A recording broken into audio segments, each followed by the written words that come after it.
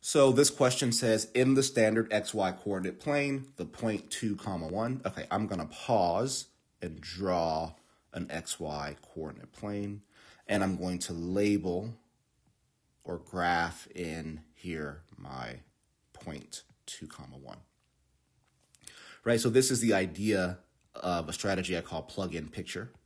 And all that is telling you is anytime a question describes something that can be drawn, it's probably best to draw it. It's not always best, but as a habit, 8 out of 10 times is going to be a good idea to draw it.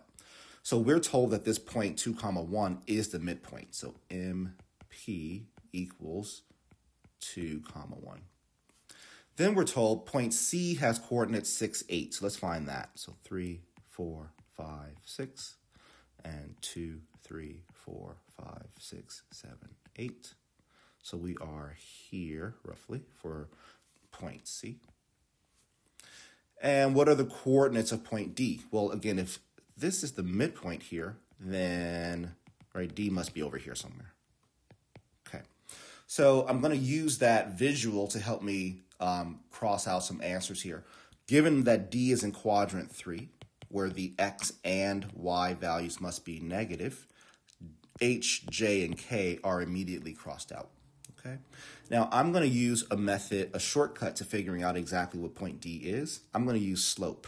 Right. So you could use the midpoint formula, and I'll write that down just so you have it. I'll write it down in red here. So the midpoint formula is that the average of the X values should be equal to the X value of the midpoint. So in this case, 2. And the average of the Y values from the endpoints, right? So I missed saying that previously.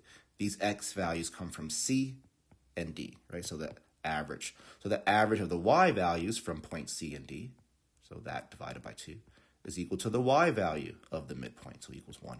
So we can plug some things in, right? Because we do know, right? We do know that X1 equals 6 and Y1 equals 8. We get that from point C.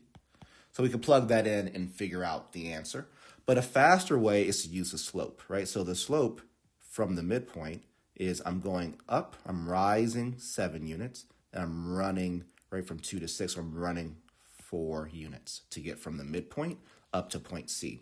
So I should have to do the exact same slope in the opposite direction to get to D, right? So I'm going to fall or go down 7 units, which takes me from positive 1 to negative 6 for my Y value, and run over 4, which takes me to negative 2 for my X value, which means my answer should be or must be negative 2, comma negative 6.